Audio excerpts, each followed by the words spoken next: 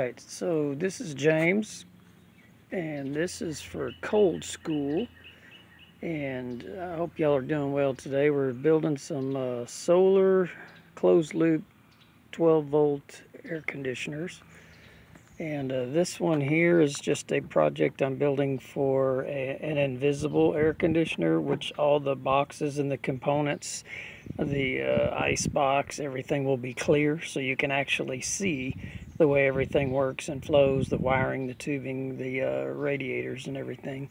This one's the one I use. It's my little emergency. This one's actually open loop. I might make it closed loop, but I use this one all the time. And actually, this actually will cool about 100 square foot room. So it cools a 8x12 room, and with that unit, so depending on how much ice you have. So I used to use it on a bigger ice chest, and so we're building a these three are going to be closed loop here, and this one here I think I've shown y'all before, maybe last week or so.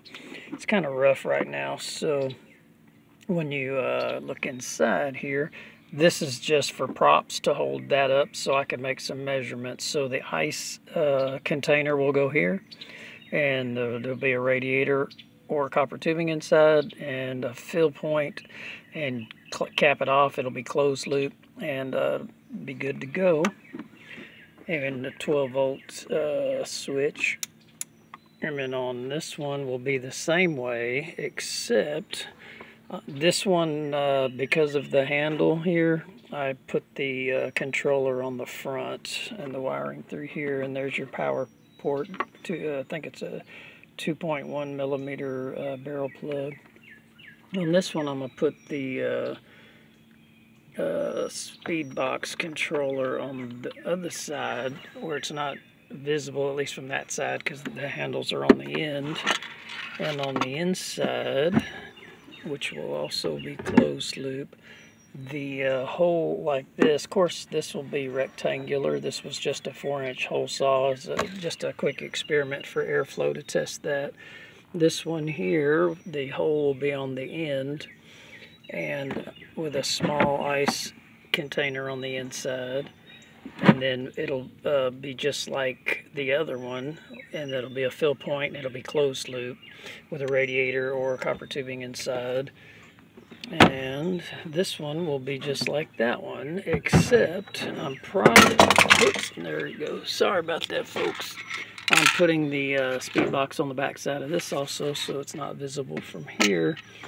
And so on this one, I am planning to possibly put 2 fans. I'm just going to leave one for now. What I'm going to do is build another one just like it with 2 fans, and I'll put the radiator here and another one here, and put 1 fan side by side, blowing one way and blowing the other way. And this one has the ice container also inside, and there'll be a fill point, high point, to fill the water for the closed loop system.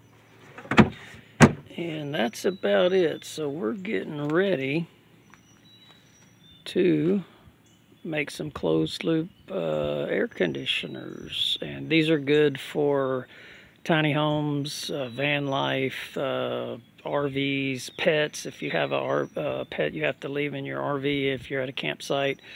Even for health reasons, for patients at home health care, if you're in India or the Philippines or even in the Middle East where it's really hot. And these are not swamp coolers, these are air conditioners, and hope y'all enjoy. I'm gonna be putting these together real soon and give you a bird's eye view. So y'all have a great day. Solar powered DIY air conditioners.